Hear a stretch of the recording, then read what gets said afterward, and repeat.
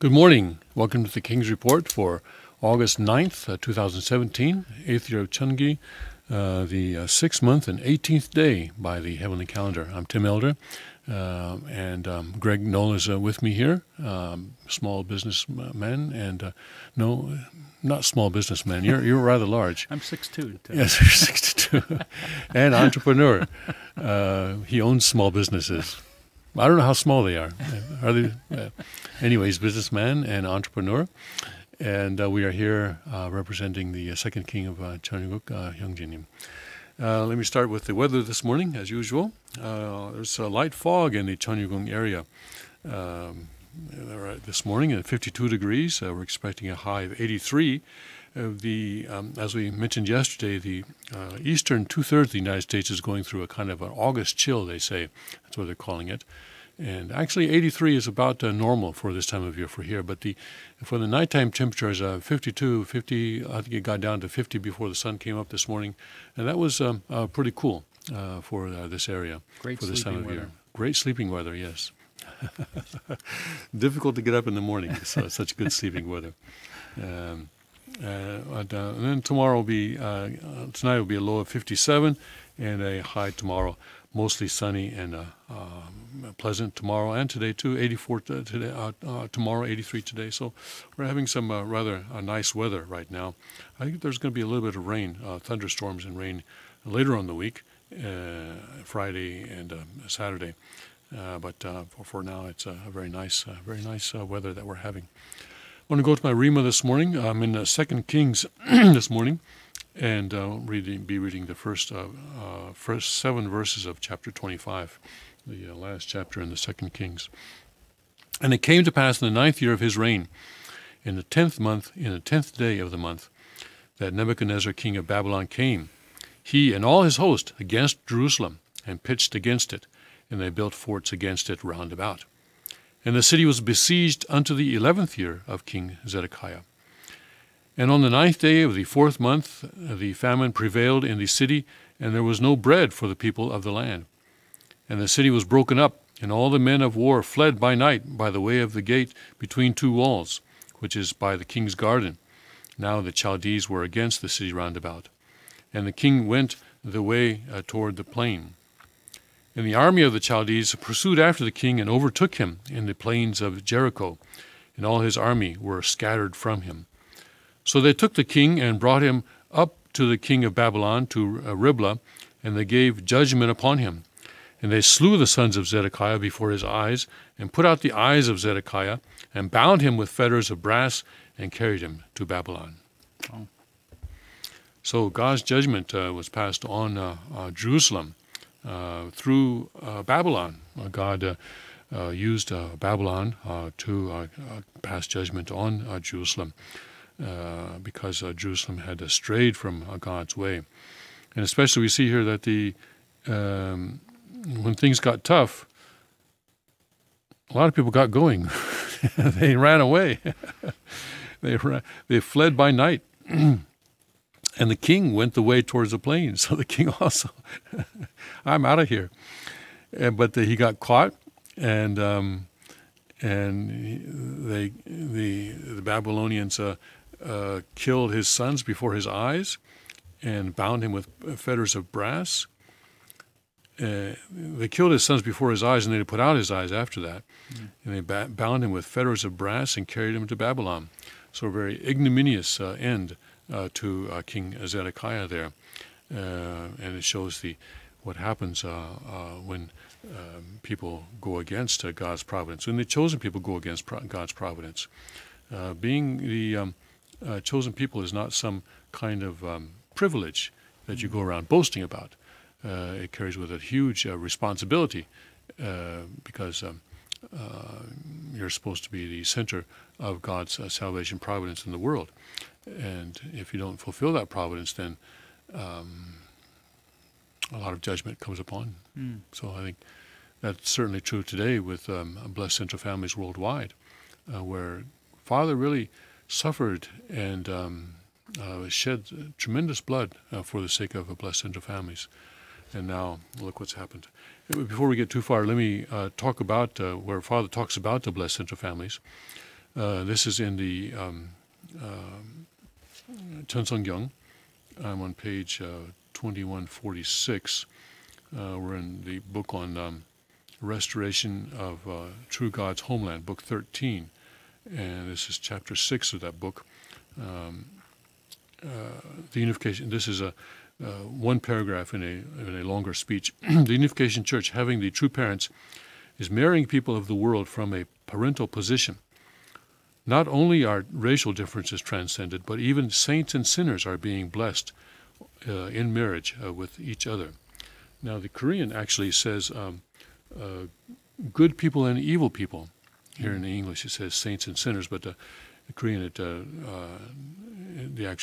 what it actually says is good people and evil people. Anyway, it says saints and sinners are being blessed in marriage with each other.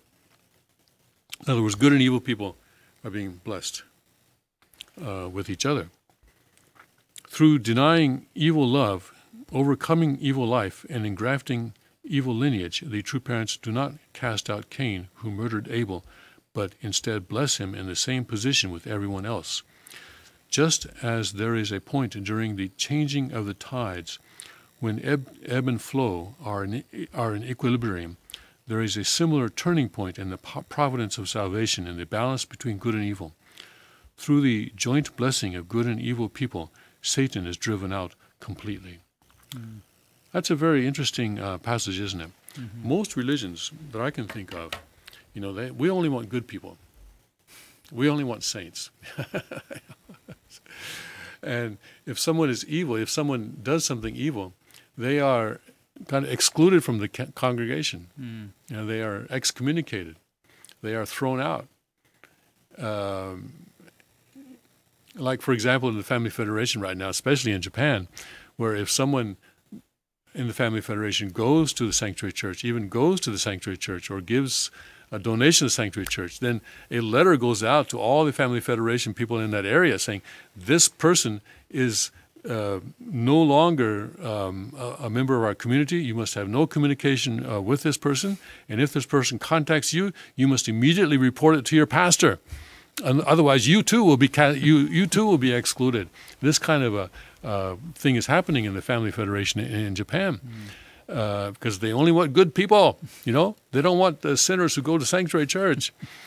But that's not Father's way. The Father's way is to have good people and evil people, and actually to even bless them together. And he says that is the way by God blesses Cain just as he blesses Abel, and that's the way to get rid of Satan completely. So the enemy is not the evil people. The enemy is Satan. That's very interesting to me. Many people have wondered. When I first joined the church, I wrote a letter to my parents that I kind of maybe regret now. I said, in the Unification Church hierarchy, the higher you go, the more saintly the people are. And this proves, I said, that Reverend Moon is the Messiah. Well, now I see that wasn't the case. It ain't necessarily so. There's some pretty evil people. Oh, wow. When I was in Korea, I had a conflict with one senior Korean leader whose name maybe is not so well known in America, although he was a regional leader here for a while in America. But I got into conflict with him, and he suddenly turned into a gangster in the way that he was talking to me. He started talking to me just like a gangster. Wow, I mean, it was like Tony Soprano. Really, it was incredible. He was threatening me. And say, there are evil people. There are people who steal money. A lot of money was stolen. Mm-hmm. A lot of people have become rich from being leaders in the Unification Church, personally rich, and their families are rich. These are evil people. They've taken public funds. You know how much a father warned us about the personal use of public funds. But so many people who see this and who are aware of this struggle over it. Why does Father have evil people around him? Other religious leaders, they only want good people around them, right? But they have evil people. But he has evil people around him. And Jesus, too, if you think about it, Judas. Jesus, I'm sure, knew what Judas was doing. Tax collectors, harlots. Right. And, but especially with Judas. Judas was going to betray him. And even at the Last Supper, Jesus even said, this man's going to betray me. Yeah. But he didn't say, this man's going to betray me, so I want the other 11 of you to beat the H out of him. I want you to kill him right now so he doesn't betray me, so I don't have to go the way of the cross. That's not what he said. But he named, basically didn't actually call out Judas's name, but said it in a way that everyone understood that this guy's going to betray me. So that means that Jesus, even up until then, knew that Judas was going to do this. So why did he keep Judas around him? So one explanation that I've heard, one person expressed to me was that, Father and Jesus as well, the Messiah comes with a mission to love the unlovable and forgive the unforgivable. And so he keeps satanic people around him so that he can love them and fulfill his mission. Okay, that's one explanation I've heard. That makes a lot of sense. What do you think? Yeah, I think Father, as the Messiah, as the Christ, has to show the pathway of redemption for all human beings, from the lowest dredges of society to the saintly.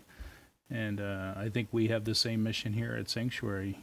Our congregation, our group should be open and have the attitude that all are welcome to come and feast upon the Word on Sundays, and we should have an open door policy, and we should not think of ourselves too highly. Well, let me ask you this. Speaking of not thinking of ourselves too highly, let me ask you this. Father kept evil people around him so that he could love him. Greg, you and I are close to the second king. So are we evil people? I think there's probably elements of evil within us. Are we close to the second king so that we can receive God's love? Somebody described it like this to me. Are we the unlovable? Are we the unforgivable? Somebody described it to me one time, and I think about this all the time. Is like comparing good and evil within human beings is like comparing anthills from an airplane. Yes. For God. Yes. We're all evil. The second king has pointed this out countless numbers of times. We're all dirty rags in front of God. Yes. So really to compare our saintliness compared to others is folly and a joke from God's point of view. So when I went to Korea early on, I had a conversation with a very senior member of our church. And this woman told me that she had a conversation with Father way back when, and she said Father said that actually saving all humanity is not so difficult. Father said all you have to do is take the most saintly person in the world and the most evil person in the world, and if you lift up these two people, then everyone else is connected, so they will all follow, and everyone will be raised up. So, okay, I thought, I have some idea of who the most saintly person in the world might be. But I was curious, who's the most evil person in the world? Is it Kim Il-sung, because at that time Kim Il-sung was still alive? Who is it? So I asked her, so who's the most evil person in the world that Father is lifting up? And she said, it's me. She was a very humble person, although at that moment anyway, she was a very humble person. She's not in Sanctuary now. I think each of us has to consider that I am that most evil person that Father is pulling up. I don't know. I guess, where are we on that? Anyway, we can assume that we always need to repent. And as you said, that our works are all like dirty rags in the eyes of God, as it says in the New Testament. Certainly the safest path is always repentance. Yes. Keep a humble position before heaven. Yes. Yeah. So that is our Rima for this morning. So let's, I hope that gives you some insight as well. Let's take a break now and come back, and we'll start going through the news from a Choni perspective. See you in a minute.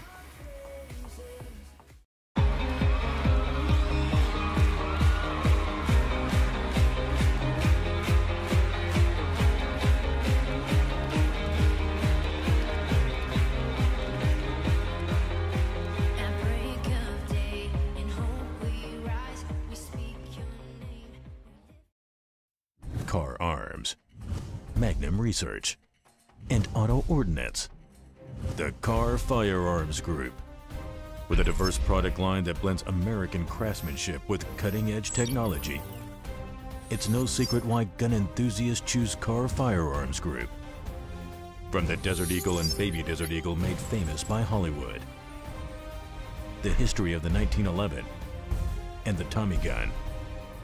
To the best in compact concealed carry. Carr Firearms Group is not only the first name in personal defense, it's a name that has earned the respect of gun enthusiasts around the world. Concealment, innovative technology, value, accuracy, and history. Carr Firearms Group. Made in the USA. Visit carr.com today.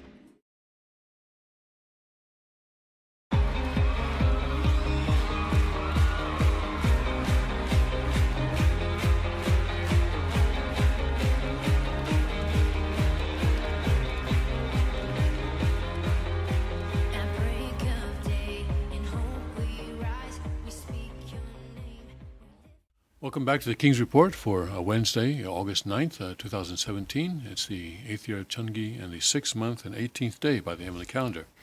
Before we get into more serious stuff, or maybe this is serious, where in Philadelphia, soda is more expensive than beer. I do not drink either one, so maybe for me it's not so serious, but for people it's serious. But also, this is serious because it shows the... shows how people misunderstand the role of government. This is a kind of a mommy state situation. So let's go through this. In that sense, this is very serious. In Philadelphia, is the largest city in Pennsylvania, not its capital, but its largest city. And when we have statewide elections here, Philadelphia and Pittsburgh really mess things up. The Democrats are really strong there, and so they really are messing things up. So anyway, let's see what is happening in the People's Republic of Philadelphia. Philadelphia's tax on sugary drinks has made soda more expensive than beer in the city. You said you already heard this before. Was it on the radio when you came in? No, I think I read it on Drudge. Oh, you did? Oh, you read it on Drudge? I think yesterday. Oh, read yesterday? Yeah. Oh, I just noticed it this morning. The Tax Foundation released a new study on the excise tax last week, finding that the 1.5% per ounce tax has fallen short of revenue projections, cost jobs, and has forced some Philadelphians to drive outside the city to buy groceries. Of course, people aren't stupid. They have cars. The study finds that the tax is 24 times higher than the Philadelphia, Pennsylvania tax rate on beer. 24 times higher tax on soda as on beer. Purchases of beer are also now less expensive than non-alcoholic beverages subject to the tax in the city, according to the study written by Courtney Schubert and Scott Drenkert. Empirical evidence from a 2012 journal article suggests that soda taxes can push consumers to alcohol, meaning it is likely the case that consumers are switching to alcoholic beverages as a result of the tax. The paper, aptly titled "From Coke to Coors," further shows that switching from soda to beer increases total caloric intake, even as soda taxes are generally aimed at caloric reduction. Yeah. You've heard of beer belly, but I never heard of Coke belly. Coke belly. Well, the solution is easy. Just raise the taxes on beer. The Tax Foundation points out that unlike most cities, Philadelphia passed the tax specifically to raise revenue, not to fight obesity. The city even includes diet sodas in its tax as a way to raise money for pre-kindergarten programs. However, less than half of the $39.4 million collected since the tax went into effect on January 1 has gone to education funding. The tax was originally promoted as a vehicle to raise funds for pre-kindergarten education, but in practice, it awards just 49% of the soda tax revenues to local pre-K programs, Schubert and Drunkard write. Another 20% of the soda tax revenues fund government employee benefits or city programs, while the rest of the money will go towards parks, libraries, and community schools. Collections from soda tax are also well below original projections of $92 million per year due to tax avoidance. Soda sales in Philadelphia have also declined since the tax went into effect at the beginning of 2017, threatening the long-run sustainability of the tax, Schubert and Drunkard write. According to some local distributors and retailers, sales have declined by nearly 50%. This is likely primarily due to higher prices, which discourage purchasing beverages in the city. Earlier this year, PepsiCo announced it was laying off up to 100 workers because of the tax, which the company blames for costing a 43% drop in business. Philadelphians are also no longer able to buy 12 packs or 2 liters of Pepsi products in grocery stores due to the tax, the Tax Foundation said. From an operational standpoint, the tax rollout continues to create problems for the city as collections have come in less than projected, the Tax Foundation said. In July, city officials lowered beverage tax revenues projections by 14%, leaving the pre-kindergarten programs that the tax promised to fund in jeopardy. Furthermore, soda taxes are regressive, hurting low-income earners the most. Philadelphia's experience serves as a cautionary tale for other areas weighing similar beverage taxes, the group said. I guess what is shocking is that the politicians didn't see this coming. They were banking on the sugar addiction, that people would pay any amount of money for a can of soda. Right, you just drive outside the city. Right. It's about a 10-minute drive to get to the suburbs. I would imagine, yeah. And you buy liter after liter and liter after Coke. Yeah. Unless, they set up barriers at the city limits and check people for... That's next. Yeah. For contraband Pepsi Cola, not purchased in the city. But this is really a ridiculous situation that's Government gone bad. It's a symptom, though. It's a symptom of a much larger problem, where they say, okay, well, let's just tax sugary drinks, and they say it wasn't to fight obesity. But, of course, in other cities, it is being used as a way to fight obesity. And I just wonder how much obesity has... It's part of the war on obesity, right? Mm-hmm. Which, of course, obesity is winning. I just wonder how much of people's weight has gone down. Probably not at all. And it says here that actually people are turning to alcohol, which actually increases their caloric intake. Yep. And so people's weight will go up. You decrease your sugar, but your calories go up. Yes, calories go up. Sugar is a real silent killer. Mm-hmm. It is certainly the main cause of diabetes, and heart disease is related to sugar intake. Strokes are related to sugar intake. So refined sugar is certainly a death wish on humanity. So, but is raising taxes the real solution to solving the problem? Well, the percentage of people smoking cigarettes has gone down over the last 50 years. Is that because of a tax or because of education? Right. So I think it's because of education. I think so, too. Yeah. And education can be done by who? Does it have to be done by government? I think it's more effectively done by in the private sector. And families. And families, yeah. I think the internet has certainly helped in that area where people have access to information. But the bottom line is that people, it's not cool to smoke anymore. If there's alternatives, fortunately there are a lot of alternative beverages out there where people can drink beverages that are not laden with sugar. The most deadly combination is sugar and caffeine. That's really causing a problem among the youth. But I think and also the underlying story here is that they did not do it to fight obesity. They did it to raise revenue. Which makes it even more foolish. Yeah. They should have seen that people would just drive outside the city, or that people would switch to beer. Especially this is Philadelphia, right? This is a very blue-collar city. Right. I can see how beer consumption would go up there. This is the city of the cheesesteak. Brotherly love. Beer helps in the area of brotherly love, I guess. Well, actually, no, it doesn't. I don't think so. It actually, when you get drunk, not when you get drunk, but when people in general get drunk, there's more possibility more for violence. conflict and more violence, yes. That's true. All right, let's get to some more life and death stuff. All that, that was also life and death, but this is more immediate life and death, imminent life and death, where the North Korea situation is really getting out of hand. Reuters article out of Seoul, North Korea said on Wednesday it is carefully examining plans for a missile strike on the U.S. Pacific territory of Guam, just hours after U.S. President Donald Trump told the North that any threat to the United States would be met with fire and fury. No longer shock and awe, but now fire and fury. North Korea has made no secret of plans to develop a nuclear-tipped missile able to strike the United States and has ignored international calls to halt its nuclear and missile programs.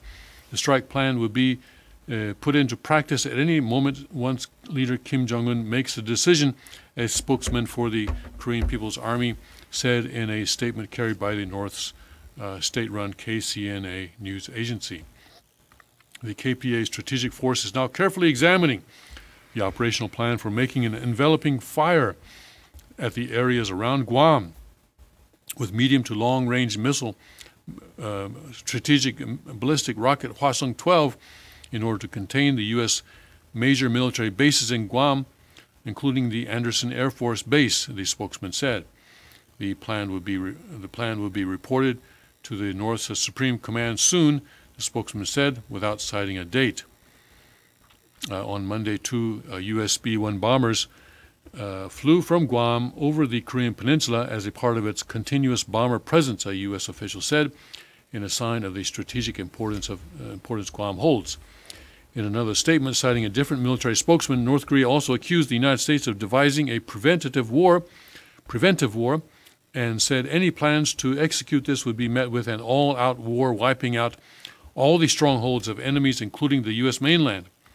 The United States should stop its reckless military provocation against North Korea to avoid any military action, the Army spokesman said. The UN Security Council unanimously imposed new sanctions on North Korea on Saturday over its continued missile tests.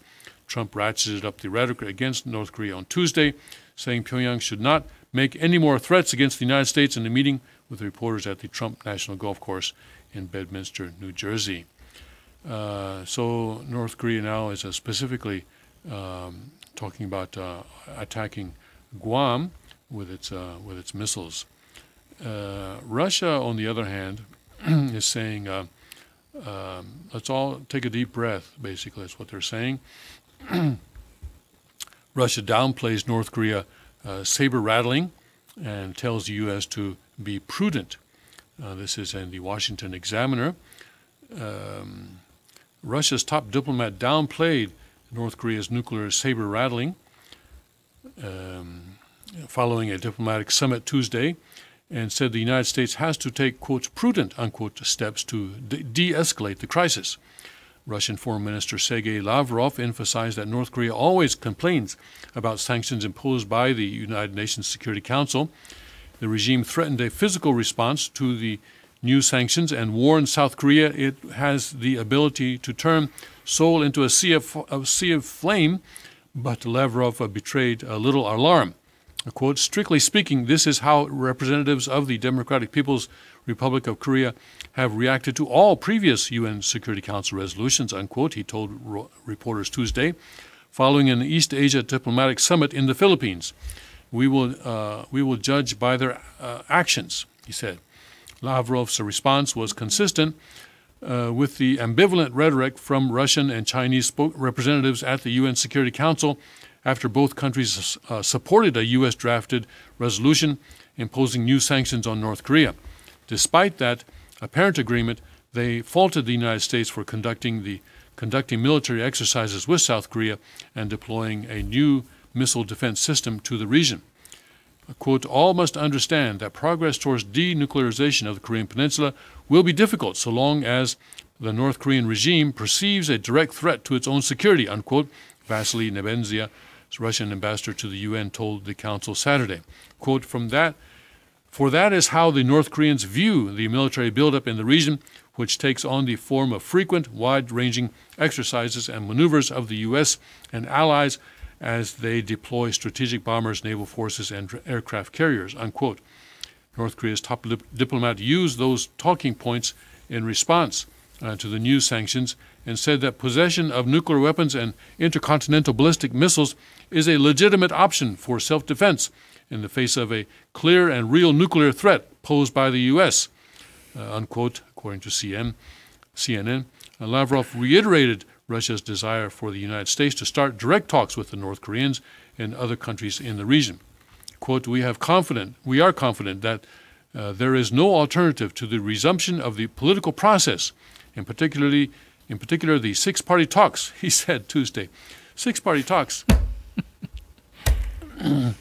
We will certainly continue our dialogue with our North Korean neighbors. We expect that with the prudent approach of all players, naturally, including the United States, the Republic of Korea, and Japan, we'll be able to find a solution that suits all parties. Six-party talks were talks that began during the Clinton presidency that involved North and South Korea, plus the four surrounding powers, U.S., Japan, Russia, and China. And North Korea used those talks to buy time to create more nuclear weapons, nuclear warheads. And now Russia is calling for more six-party talks? It ain't going to happen. President Trump's team, and I guess the reason they want that is because the six-party talks really brought the Russians back into the Korean Peninsula. After the fall of the Soviet Union, their, of course, relations with North Korea were basically pretty much broken. But the six-party talks sort of enabled the Russians to exercise influence over the Korean Peninsula again. And now they're sort of acting as North Korea's new best friend in a sense, where if China refuses imports or exports from North Korea to and from North Korea, then Russia steps in. And Russia sells them, for example, aircraft fuel and gasoline and stuff like that. So we don't, President Trump's team wants to use sanctions to force North Korea to negotiate an elimination of their nuclear program. And that ain't going to happen either. We don't think having a dialogue where the North Koreans come to the table assuming that they're going to maintain their nuclear weapons is productive, Secretary of State Rex Tillerson told reporters last week. We would like to sit and have a dialogue with them about the future that will give them the security they seek and the future economic prosperity for North Korea, but that will then promote the economic prosperity throughout Northeast Asia. So what is the future that will give them the security they seek? What kind of a future is that? It would be a future, I suppose, where one option would be, say, the U.S. says, okay, we'll pull out, and you can have it all. You can have the entire Korean Peninsula, and we'll also pull out of Japan, and China can take over the entire area, and then North Korea will have the security it seeks. Other than that, I can't imagine what kind of a future there would be where North Korea could have the security that it seeks.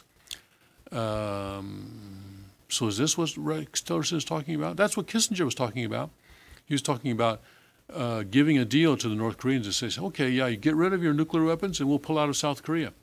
This is what Kissinger was talking about, the man who gave Vietnam to the communists.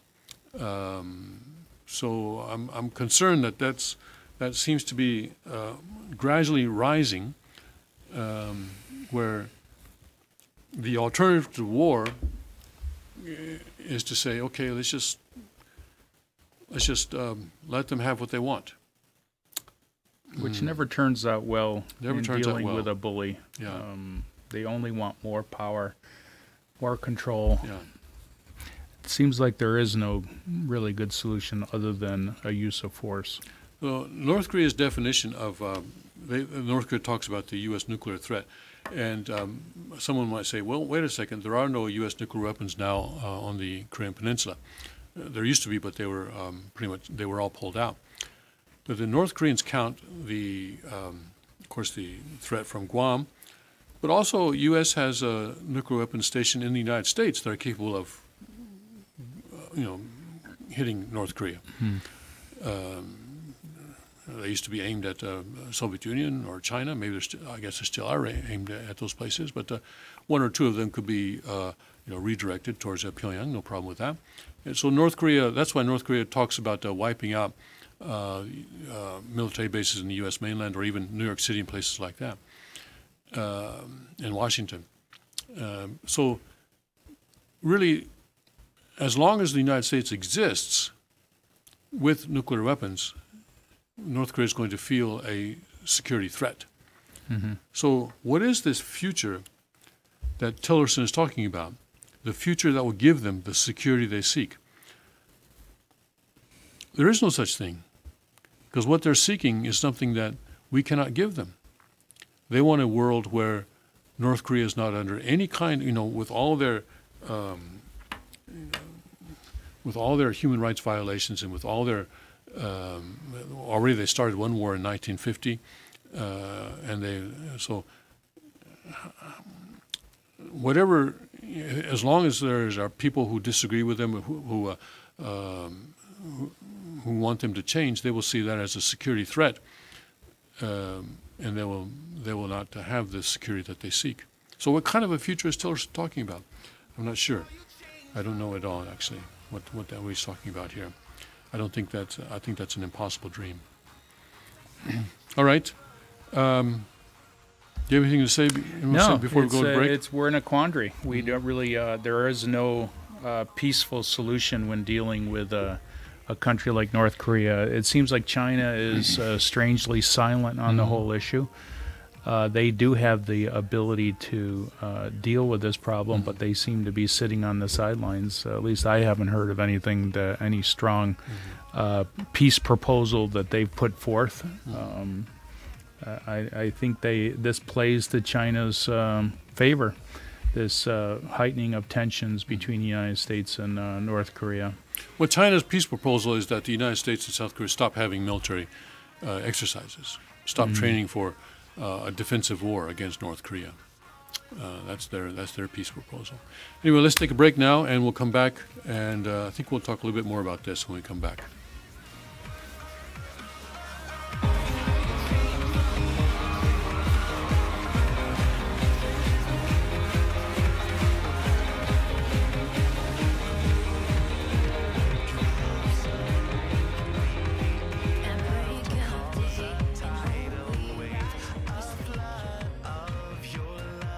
Car Arms, Magnum Research, and Auto Ordnance.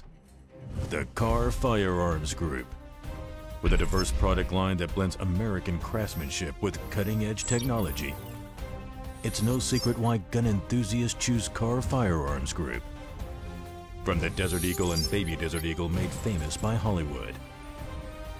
The history of the 1911 and the Tommy gun. To the best in compact concealed carry. Car Firearms Group is not only the first name in personal defense, it's a name that has earned the respect of gun enthusiasts around the world. Concealment, innovative technology, value, accuracy, and history. Car Firearms Group. Made in the USA. Visit car.com today.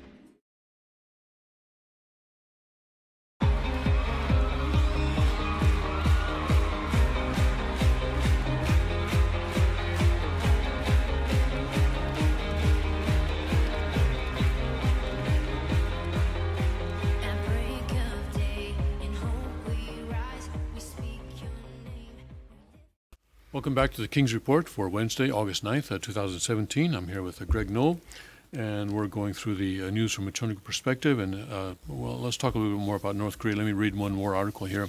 This is from Bloomberg Politics. President Donald Trump's threat to hit North Korea with fire and fury jolted markets from New York to Seoul, even as the U.S. lawmakers questioned the president's willingness to back up the heated rhetoric. That's never a good idea, to say that Trump is not going to back up his words with actions. Hasn't proven very accurate in the past. North Korea best not make any more threats to the United States, Trump told reporters in Bedminster, New Jersey on Tuesday. They will be met with fire, fury, and frankly, power, the likes of which this world has never seen before. Trump's remarks came as North Korea, reacting to new United Nations sanctions against its nuclear weapons program, warned the United States would pay dearly and said it was examining plans to fire a missile toward an American military base in Guam. The exchange followed a Washington Post report citing a Defense Intelligence Agency analysis that Pyongyang successfully developed a nuclear warhead to use on its missiles. He has been very threatening, beyond a normal statement, Trump said of Kim. While global powers and financial markets have long been accustomed to over-the-top rhetoric from North Korea, the U.S. has traditionally taken a more diplomatic stance. Trump's suggestion he might meet Kim's threats with action startled markets and prompted a renewed focus on the narrowing list of military and economic options available. The S&P index fell to a session lows Tuesday, and the CBOE volatility index jumped 11% after Trump spoke. The comments jolted markets from a summer slumber, with U.S. assets largely little changed for most of the session. South Korea's benchmark Kospi fell 1.1% to its lowest since June 21, while the won fell the most in 3 weeks. Japan's Topix index had the biggest slide in almost 3 months. So that is what happened there. The article mentions that the Washington Post reported that the Defense Intelligence Agency now believes that North Korea has succeeded in miniaturizing a nuclear warhead to the point where it will actually fit on a missile. And that, of course, was always until now has been the question: can they do that? Because nuclear warheads, actually, I think even a high school student can, if they have the materials, can create a nuclear bomb. But the hard part, and where people get paid big bucks to do, is to miniaturize that thing so that instead of being the size of a bus or a refrigerator, it's actually the size that will actually fit into that little cone at the top of a missile. And according to the Washington Post, the Defense Intelligence Agency says that North Korea has succeeded in doing this. Now, there's still some doubt. For example, the most recent, what was that, July 28th, that they tested their most recent ICBM, and NHK in Japan, the television station in Japan, ran some video of it falling down, coming down in flames. And but some people looking at that point out that the camera that caught that was looking west across a mountain range. So it was it was actually on the Pacific coast, and it was looking west across a narrow peninsula and a mountain range. And this reentry vehicle that we assume was the reentry vehicle of the North Korean missile was falling down into the ocean west of Japan, about 100 miles west of Japan. And you see it coming down in a flame. And the thing is, though, that the flame goes out before the reentry vehicle reaches the point where it would be hidden behind the mountain range. And so people look at that and say, it looks like maybe that reentry vehicle burned up before it actually came all the way down to Earth. And so maybe North Koreans have not yet completely solved that problem of developing a reentry vehicle that can come back into the atmosphere without burning up. That may be wishful thinking. I don't know. That may be an issue that they're still working on. Maybe they've already solved it. We're really not. And what would happen to a nuclear bomb if it did go off coming down? It would still create quite a bit of havoc, I'm sure. Yeah, it would. Yeah. But I don't know what would happen in that if the reentry vehicle were to burn up. What would happen to the nuclear weapon that is inside that? I'm not really sure. I think there's a detonation process. I think you have a smaller explosion, and that smaller explosion causes the whole thing to explode. I think that's the way it works, as I understand. And it needs impact, I believe. No, I don't think so. No. Actually, the nuclear bomb does not go off on impact. It goes off at a certain altitude. Oh, okay. Yeah, because then you're able to spread the blast over a wider area. So it doesn't require that impact, but it does. I think the way it works is that there's a smaller explosion, and then that smaller explosion detonates the larger explosion. I believe I remember that. So anyway, we don't really know how far along North Korea is on their quest for a nuclear weapon that can actually hit the United States and explode and do damage in the United States. But one thing you do know is that they are progressing more quickly than anyone thought. And if they do launch a missile toward Guam or anywhere, United States territory, Trump will more than likely retaliate. Yes. You know, NORAD, this is what they do. They watch for missile attacks against the United States, and they're not going to wait to see what happens before they Right. retaliate. That's right. Yeah. So this could all happen very quickly. Yes. But, you know, the Russian statement that we read a while ago is interesting to me because the Russians actually have people on the ground. Because one of the reasons that North Korea is making so much progress is that they have hired former Soviet scientists and engineers Right. who, you know, didn't have any income, and so they are working for the North Koreans now. And North Korea, of course, is raising cash in many ways. Part of it by stealing money out of state banks, Bangladesh and other places. They hack these places and steal money. So the Russians actually have people in these laboratories who are actually working with the North Koreans. And so I'm wondering if one of the reasons that the Russians are more complacent about this than the rest of us is that they know more about what's going on than the rest of us do. Maybe they know exactly where the North Koreans are. Now you're looking at that North Korean reentry vehicle coming down, and you see the map on the bottom right there shows the location of the camera that took that footage. And you can see that it's on the Pacific coast, and it was taking footage of a reentry vehicle that was falling into the ocean that is to the west of Japan. And so they were looking at it across a mountain range. Anyway, and so as I was saying, the Russians seem to be very complacent. And I don't know, maybe they have other reasons. Maybe they're just saying, let's all cool it because they don't want a war. Maybe that's the reason. Well, it is a trading partner with Russia. North Korea, yeah. When I was in Russia, I was astounded at the number of North Koreans in Russia.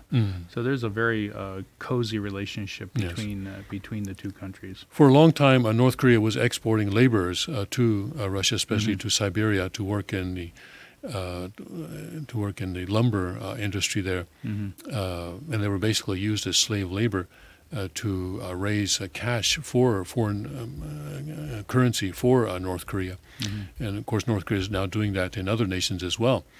I think on YouTube there was a program, maybe by BBC or one of those stations, networks, about North Koreans working in Poland fairly recently, in construction, and how they were always isolated and they couldn't have give and take with people outside of their own small community and things like this, and how the salaries were not actually given to the people directly, but North Korea is taking a big chunk and stuff like that. So, and this is one way that North Korea raises cash, and by exporting basically slave labor to various countries. And one of the sanctions that was imposed, that the United Nations imposed this time, was to tell countries stop doing that, or at least don't increase it. I think they said don't hire any more slaves than you already have.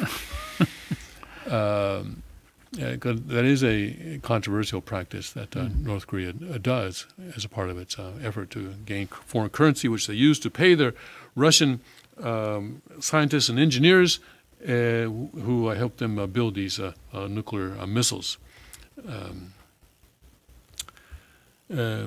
Coincidentally, today, 9th of August, of course, is the anniversary of the day that the United States bombed Nagasaki actually that was a hydrogen bomb back then. The second one that was used to end the Second World War in 1945. And so we are now at a point where, 67 years later, it looks possible that we will have another, or 72 years later. It's too early in the morning for me. My mathematical brain is just completely out. Yeah, 72 years later now, isn't it? Well, it just seems like with the failure of the Han Mother, that judgment is coming, and maybe this is the inevitable fate that the world has to go through.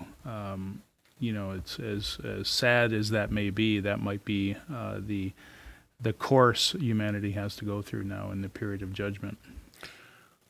So what do we do? I think the first thing we do is we make ourselves right with God, and we make ourselves right with Christ and Messiah and our true Father. Because no matter what happens, and not all of us, if this is a kind of serious judgment that Greg is talking about, and what Second King has talked about, what Father also predicted in the case that the province goes the wrong way, if it is that kind of serious judgment, then not all of us will be able to survive. But even if we don't survive on this earth, as long as we are right with God and right with true parents, then we will have nothing to worry about. So that's the most important thing for us to do. And to follow God's and true Father's guidance, to put ourselves in safe places, because there will be safe places not only here in Pennsylvania, but also around the world. The Second King has stated that. And so we don't necessarily all have to crowd here into these areas. But wherever you are, God will guide you to a place that is safe, and so that we can survive, and that we can build the Cheongguk, centering on the Second King after this judgment period has passed. So what the Second King is predicting is a short but perhaps a severe judgment period, and it looks like we're coming up on mid-trib fairly soon, and unfortunately that's not the worst of it. It will continue to get bad, and we don't know what is coming. It could be nuclear war, it could be disease, it could be famine, it could be flood, it could be natural disasters. There are all sorts of ways in which a judgment could occur. But whatever happens, let's have confidence in our relationship with God, and that is the most important thing. I think if we take the cues from the Second King, focus on self-defense, Yes. training, building a strong physical body, spiritual body, like you said, get right with God through prayer and repentance, but also take the cues from the Second King, because God is working through Father's chosen inheritor, Yes. and get strong on self-defense, firearms, physical training. These are all things that will build a strong Yes. immune system, and get your family along the same line, and then any hardships that come will be more equipped to be able to deal with And it. stay tuned to the King's Report, Yes. and we'll be back after this. You've heard my every prayer. You've held me in the weakness, 'cause you were always there. So I'll stand in full surrender. It's your way and not my own. My mind is set on nothing less than you and you alone. I will not be. Car Arms, Magnum Research, and Auto Ordnance. The Car Firearms Group. With a diverse product line that blends American craftsmanship with cutting-edge technology, it's no secret why gun enthusiasts choose Car Firearms Group. From the Desert Eagle and Baby Desert Eagle made famous by Hollywood, the history of the 1911 and the Tommy gun, to the best in compact concealed carry, Car Firearms Group is not only the first name in personal defense, it's a name that has earned the respect of gun enthusiasts around the world. Concealment, innovative technology, value, accuracy, and history. Car Firearms Group. Made in the USA. Visit car.com today.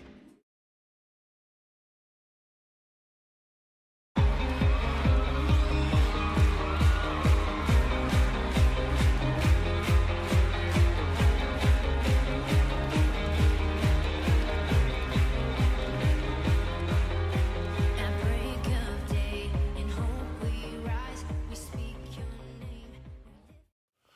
Welcome back to the King's Report for Wednesday, August 9th, 2017, 8th year of Cheonggye, 6th month and 18th day by the heavenly calendar. Let's go through some of the other headlines. Driver mows down soldiers in Paris, a deliberate attack. So 6 soldiers in Paris were mowed down by a driver that was driving a BMW. The terrorists are coming up in the world. They're using more and more expensive cars. They'll be using Rolls Royces before you know it. Anyway, the police are looking for that car, and they're calling it a deliberate attack. Europe, there we go again in Europe. Lawyer president sends private messages to Mueller, the special counsel. So it turns out that the President Trump and the special counsel have been talking to each other. The special counsel's finances go public. Wall Street Journal calls out Bannon for White House dysfunction. Republicans playing defense in August recess. McConnell vents about excessive expectations. Fake Starbucks ad trying to lure dreamers, round them up for deportation. Okay, don't know what that's about. But Zuckerberg, wealth booms in Trump era, made more than anyone. Let's see what that's about. This is on time.com. Future president. Maybe so. And he's not old enough to be president yet. He's 33, but he will be old enough by the time the next election comes along. And if he is elected, he will be the youngest ever in that position. Amazon CEO Jeff Bezos was briefly the richest man in the world late last month. Due to a surge in Amazon stock prices, Bezos' net worth rose to over $90 billion and surpassed that of Bill Gates. But then Amazon shares retreated, dropping Bezos back into second place. Oh, the woes of the rich. Even so, through the first half of 2017, no one made more money than Bezos, who saw his net worth increase by $21 billion. But now Bezos is in second place in that elite competition as well. As of this week, Facebook CEO Mark Zuckerberg has made more money than Bezos in 2017. According to the Bloomberg data, Zuckerberg has earned $23.1 billion year to date through Monday. That's year to date. 6 months, pretty much, 7 months. Yeah, year to date, 23. Wow. How many billion have you made, Mr. Small Businessman? I'm working on my first B. You're working on your first B. I'm still working on my first M. Putting his overall wealth at $73.1 billion. The net worth of Bezos, on the other hand, is now up $19.7 billion thus far in 2017 for an estimated total of $85 billion. In the past month, Zuckerberg's wealth has shot up 16% as Facebook shares have soared on strong earnings reports. But you know, he does this by getting cozy with China, and by getting cozy with other big governments. And this is an example of how big business and big government. Big government loves together. Facebook because they can really track the behavior of every citizen. And big business also. They can track the behavior of their consumers. All right. On Monday alone, Zuckerberg gained nearly $1 billion. What did you do Monday? On Monday alone, Zuckerberg gained nearly $1 billion. Let's read that again. On Monday alone, Zuckerberg gained nearly $1 billion. Amazing. He is now just $3 billion away from surpassing Warren Buffett as the 4th richest person in the world. So what has Zuckerberg been doing with all those earnings? Politico reported last week that he had hired a former Clinton pollster ostensibly to advise his foundation. Zuckerberg and his wife plan to give away 99% of their shares, but also a move that some think is a sign he has ambitions in politics. Earlier this year, Zuckerberg hired former Obama advisor David Fluff. Former Obama advisor. Zuckerberg has been on a tour of every U.S. state, which has included visits to a Ford assembly plant outside Detroit and a trip to Dayton, Ohio, a key swing region for elections. Zuckerberg has twice denied that he's running for office. As for Bezos, he previously had the title of 2017's biggest earner, but in late July, Amazon shares fell on a weaker than expected earnings report. Well, Mr. Zuckerberg, there's another key swing region that you need to be aware of, and that's Northeast Pennsylvania. If you come here, we can give you some good education on how to really act like a a person of God. And maybe you can help to build a Chanuguk. You can donate 10% of your. Yeah, you can donate 10%. That would We'll be accept awesome. that. Yeah. The king could use that money well. Well, that would be a good start. Yes, that would be a good start. Yes. All right. So that is about Zuckerberg making more money than anyone. I heard Warren Buffett put away 100 was it billion in cash recently? Oh, that he's hoarding. He's hoarding, yeah. Yeah, that was a headline yesterday. He's Okay. hoarding. And I have a question about that. Because hoarding cash is something you do when you're stuffing it into your mattress, right? Right. If it's in the bank, it's being lent out to people. So how is that hoarding? It's just You that could you're have not it in a safe deposit box or something. 100 billion? I mean, how big of a box would you have to have for $100 billion? He's If it was probably in got big boxes. if it's in $100 bills. Right. Now, I think that headline is hoarding. I think is not the correct word. Yeah. So even if it's in No, bearable but bonds, I think the idea is that it's out of the banks. Otherwise, it wouldn't be hoarding. I know that's why I say Yeah. hoarding is not the right word. Is what I'm saying. It Well- means that he has $100 billion Yeah. on Separated from his the bank. balance sheet. Yeah. You know. But having $100 billion on your balance sheet is not hoarding. I don't think. We'll have to read the article. Yeah, we have to read. Anyway, that headline is gone. It's yesterday's story. Venezuela's new assembly declares self all-powerful. What a surprise. What a surprise, yes. So Venezuela again showing us the inevitable path of socialism, turning into a complete dictatorship. Last Sunday they elected a new constituent assembly. They said because the National Assembly, the parliament that existed, wasn't doing what the president wanted. So, simple solution, create a new one. A separate one. And have that one be all-powerful. This is an AP story out of Caracas. The new Constitutional Assembly assumed even more power in Venezuela by declaring itself as the superior body to all other governmental institutions, including the opposition-controlled Congress. That decree came Tuesday, just hours after the Assembly delegates took control of a legislative chamber and put up pictures of the late President Hugo Chavez, who installed Venezuela's socialist system. Delcy Rodriguez, the head of the ruling Socialist Party and leader of the body, said the unanimously approved decree prohibits lawmakers in Congress from taking any action that would interfere with laws passed by the newly installed Constitutional Assembly. We are not threatening anyone, said Artistobulo Esturiz, the Constitutional Assembly's first vice president. We are looking for ways to coexist. Yeah, you do whatever I tell you to, and we can coexist. What's the problem? Leaders of Congress, which previously voted not to recognize any of the new superbody's decrees, said lawmakers would try to meet in the gold-domed Legislative Palace Wednesday, but there were questions whether security officers guarding the building would let them in. I got news for you guys. The locks have been changed. The opposition to President Nicolas Maduro also faced another fight Wednesday before the government-stacked Supreme Court, which scheduled a hearing on charges against a Caracas area opposition mayor. The judges convicted another mayor Tuesday for failing to move against protesters during 4 months of political unrest.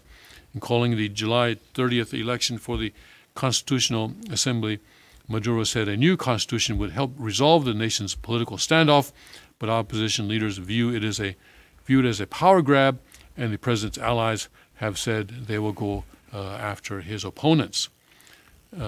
Before its decree declaring itself all-powerful, the assembly ousted Venezuela's outspoken chief prosecutor, established a truth commission expected to target Maduro's foes, and pledged support and solidarity with the unpopular president. The latest surge of protests began in early April in reaction to a quickly rescinded attempt by the government-supporting Supreme Court to strip the National Assembly of its powers. But the unrest ballooned into a widespread movement fed by anger over Venezuela's triple-digit inflation, shortages of food and medicine, and high crime. There's another article here that in Venezuela, few can afford ice cream that costs 1/10 of 1 penny. Wow. That's how much the country's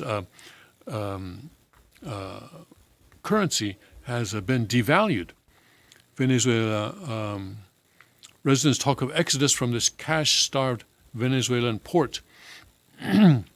August 8th, yeah, so there was a similar story some time back. Even in his worst nightmares, Armando Rojas, a longtime business owner in the beach town of Puerto Cabello, never expected to see such scenes of economic struggle in Venezuela.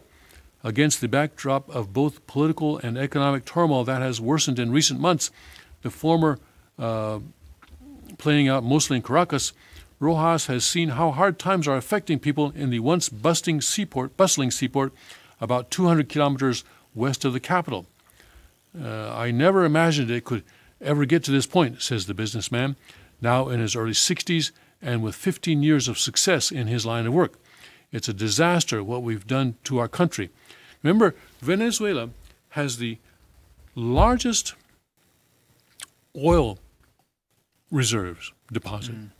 The amount of oil that they have in the ground is greater than Saudi Arabia. It's the largest in the world.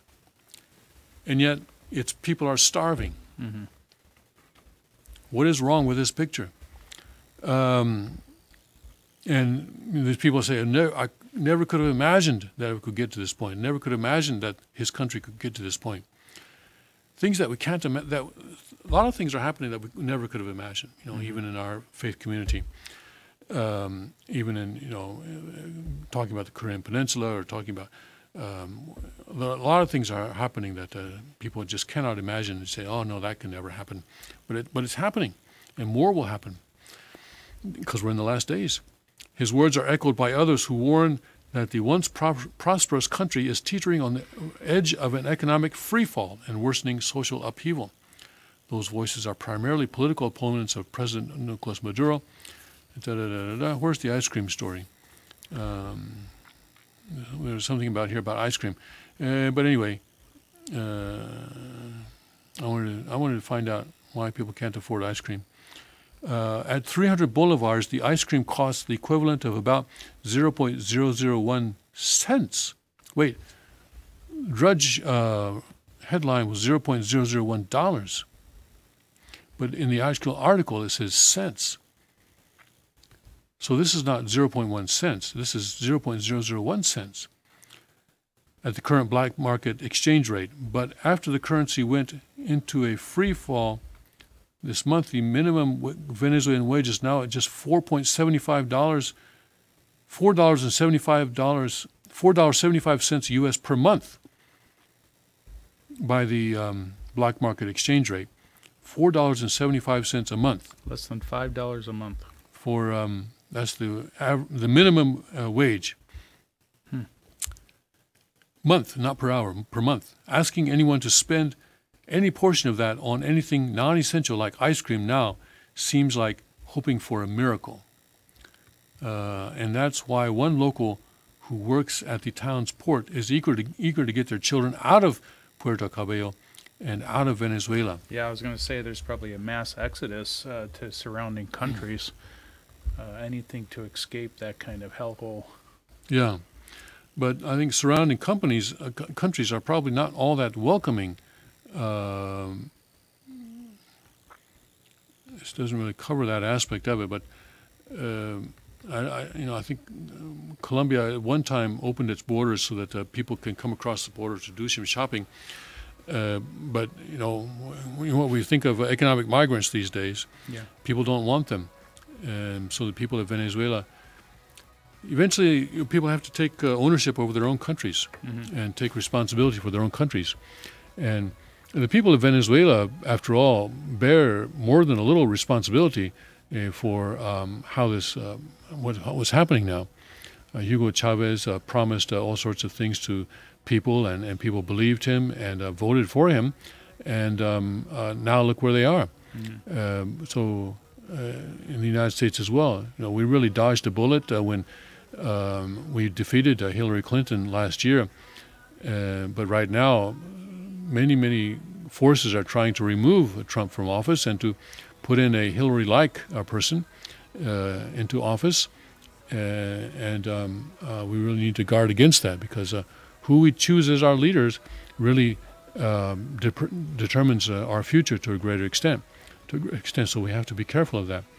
If people choose to follow the Han Mother, they will go a certain direction. If they choose to follow the second king, they will go another direction. And whether it's countries or religious faiths, we need to be very careful about who we are recognizing as our leaders. All right, let's take a break and come back in a minute. You called me out of the grave. You called me into the light. You called my name and then my heart came alive. Your love is greater. Your love is stronger. Your love awakens, awakens, awakens me. Your love is greater. Car Arms, Magnum Research, and Auto Ordnance. The Car Firearms Group. With a diverse product line that blends American craftsmanship with cutting-edge technology, it's no secret why gun enthusiasts choose Car Firearms Group. From the Desert Eagle and Baby Desert Eagle made famous by Hollywood, the history of the 1911 and the Tommy gun, to the best in compact concealed carry, Car Firearms Group is not only the first name in personal defense, it's a name that has earned the respect of gun enthusiasts around the world. Concealment, innovative technology, value, accuracy, and history. Car Firearms Group. Made in the USA. Visit car.com today.